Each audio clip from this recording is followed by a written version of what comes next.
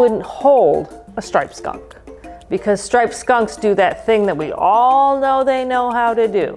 And they've done it to the dog, and they've done it to the neighbor's dog. And that is that they can shoot an oily musk 10 feet into the face of an attacker. Hello from the Randall Oaks Zoo, West Dundee in Illinois, not too far outside of Chicago. My name is Katherine Ellinghausen. I'm the manager of interpretation and recreation services here at the Randall Oaks Zoo. And I've got with me one of our most recognizable animals in all of North America, a skunk. But not just any skunk, this is Honey Skunk. And I'm holding Honey Skunk because Honey Skunk's been descented. So we have de-stunk the skunk. Skunks are found all across North America. So they're found from southern Canada through United States into northern Mexico. Striped skunks are easily recognizable because they have a stripe down their back and a stripe across their face. Skunks have very few natural predators because lots of wild animals know what the black and the white means, and that's called warning coloration. Kind of like monarch butterflies because they've got the orange and they're toxic to birds. Well, lots of wild animals know that this means trouble. But sometimes your dog at night does not know what means trouble. And before skunks spray, they give you plenty of warning. The first thing that they'll do is they'll paddle their feet, they'll stomp their feet on the ground to let you know that they are afraid and that trouble's coming. And then they'll lift their tail in the air. And there's even a little skunk called a spotted skunk who'll actually do a complete headstand before they spray.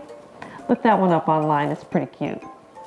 But then what she'll do is she'll lift her tail and she'll turn her back to her attacker and she will spray this oily musk.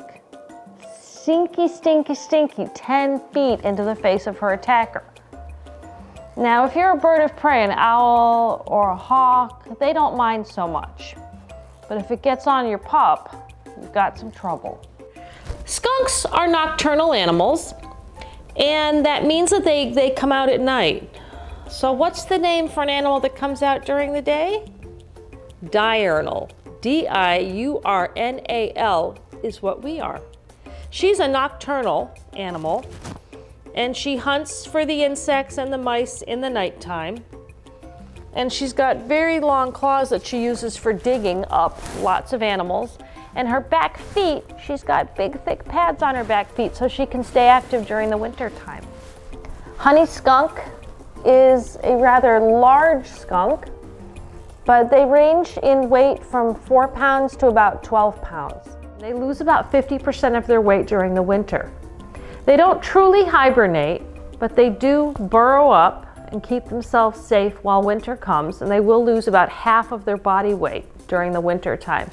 Because Honey Skunk is kept in the barn during the winter time and she's kept nice and warm, she doesn't lose a lot of weight, but she does eat a little less during the winter time than she does during the springtime and the summer and the fall. They've got very long claws that they use for digging. They're mostly insectivores, so they like to eat lots and lots of insects. Her favorite food are superworms, which are long little insect larvae that turn into beetles as they grow up. Honey is almost 5 years old. She'll be having our 5th birthday here at the zoo coming up shortly. Honey Skunk is one of our traveling animal ambassadors for a number of different reasons. One is that how often do you get a chance to pet a skunk? The second reason why she's one of our traveling ambassadors is that she is very valuable to the ecosystem, and people can be afraid of urban wildlife, but she's very, very valuable for eating the mice and the grubs out of your yard. They also like to eat your garden if you're kind enough to plant them a garden. She's in the same group as Honey Badger, and you can see on her face that she's got this low sloped face that looks a little bit like her cousin. Just doesn't care.